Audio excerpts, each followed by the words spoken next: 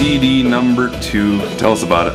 It's called Trailin' Life. It's you know, I guess 2 years since our last record, and this record actually in stores.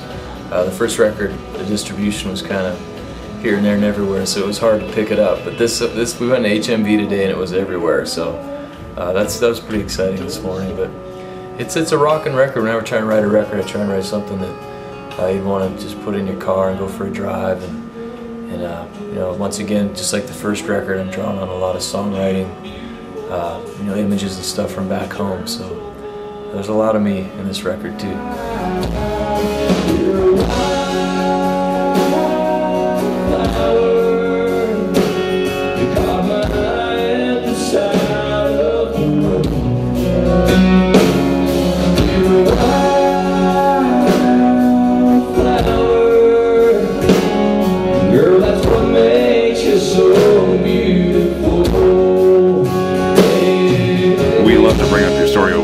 Because it's like anybody else out there right now who is, you know, just working jobs, trying to survive, to now being a CCMA award winner and on your second album. Has it hit you yet? I don't know, you know, we're so busy all the time that it's, I know last year when I got Single of the Year for Brothers, it didn't hit me till we actually had some time off and we were out at the ocean, and the award came in. The award came and we put it on the table, and it was really kind of, that's when it hit me. It was mind blowing. It came in the mail.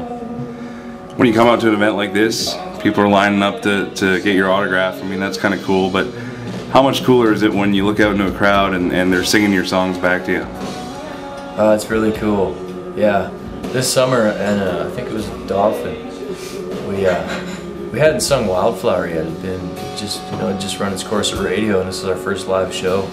And we started singing Wildflower, and the crowd was singing it back louder than me and the boys. So that was pretty cool. It's always cool when people sing your songs. It's I think the ultimate compliment, because you know that they listen to it and they take it in, and they live the song with you.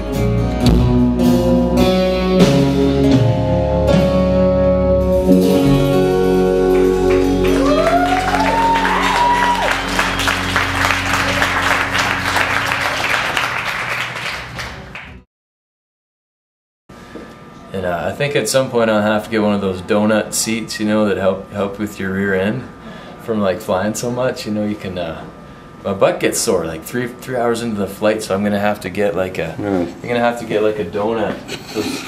I don't have hemorrhoids, but one of those hemorrhoid pillows that you know, makes it comfortable. Of course, you can edit that out. Like, feel free to. Why do my interviews always go this way? Why does this always happen to me? Oh boy.